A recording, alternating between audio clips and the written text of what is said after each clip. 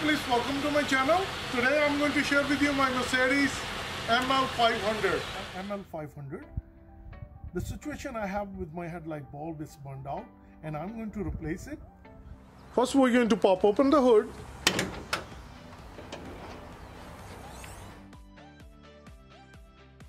It's very easy and simple to change it if you follow how I do it. So without wasting time, let's get started.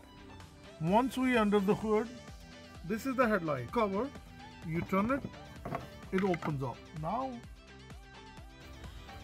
so once we're going to put our hand inside and we're going to twist it, and this is how you remove the bulb.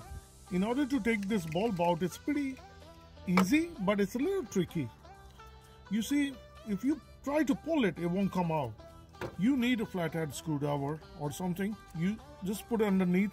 One tip I wanted to share with you, don't use a smaller screwdriver because then you can bend the clip.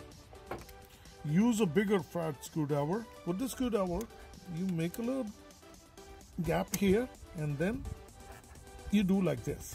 You know how you do like this? You do like this, do like that.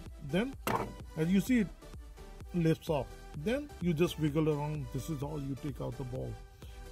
These are the bulbs I saved from my previous upgrades when I did the LEDs. So this is the bad one. So this is good one.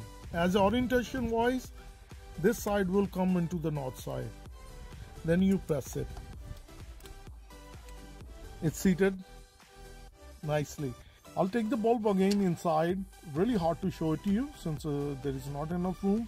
I'm going to put it in. I'm going to turn it clockwise and it will lock in place. Prior to putting in, you check it if this bulb is good or not. So I'm going to do quick check. So let me turn it on and you will see. So as you see, it's working. I'm going to turn it off. So now I'm going to put it back and put it in place, and that's how it's easy and simple to change your headlight bulb on your ML500. If this video helped you out in any way, please like, share and subscribe my channel. Thank you and have a good day.